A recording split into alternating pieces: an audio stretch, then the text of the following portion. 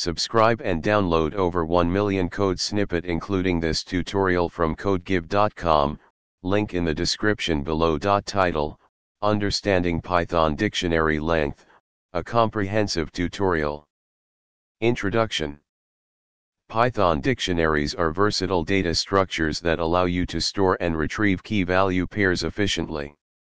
One common operation when working with dictionaries is determining their length, i.e., the number of key-value pairs they contain. In this tutorial, we will explore different methods to find the length of a Python dictionary, along with code examples for better understanding.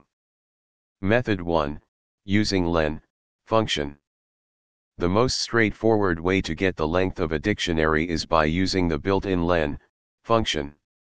This function returns the number of items in an object, and when applied to a dictionary, it counts the number of key-value pairs. Method 2, using len on dictionary keys. Since dictionaries store unique keys, another approach is to use len on the dictionary's keys. This method is equivalent to the first one, as it counts the number of unique keys in the dictionary. Method 3, using len on dictionary values. Similarly, you can use len on the dictionary's values to find the length. This method counts the number of unique values in the dictionary. It's important to note that using len on keys or values might have different performance implications, depending on the size of the dictionary and the Python version.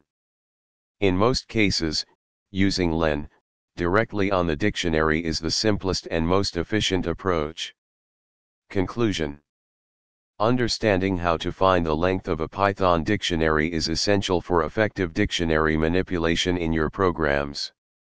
The provided methods using the len function, keys, or values offer flexibility and allow you to choose the most suitable approach based on your specific use case.